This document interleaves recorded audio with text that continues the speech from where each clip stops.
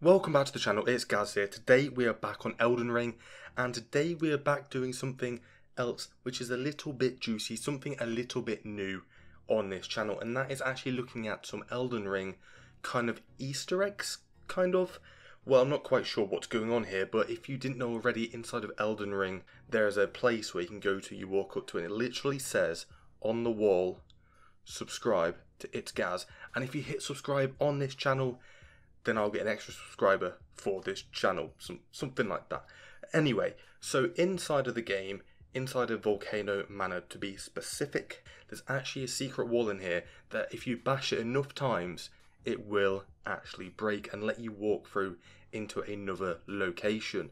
Obviously you can get to this location by doing the further quest line, going a lot further into the game, but if you want to do it right now and get through the secret wall, this is the best way to do it. So simply walk up to the wall, smack it a bunch of times. I'm not talking like 10 times, I'm not talking 20 times, I'm talking like 50 times to 100 times, and the wall will break and it will let you go through it. But this does bring my attention to, is this the only wall in the game that is like this?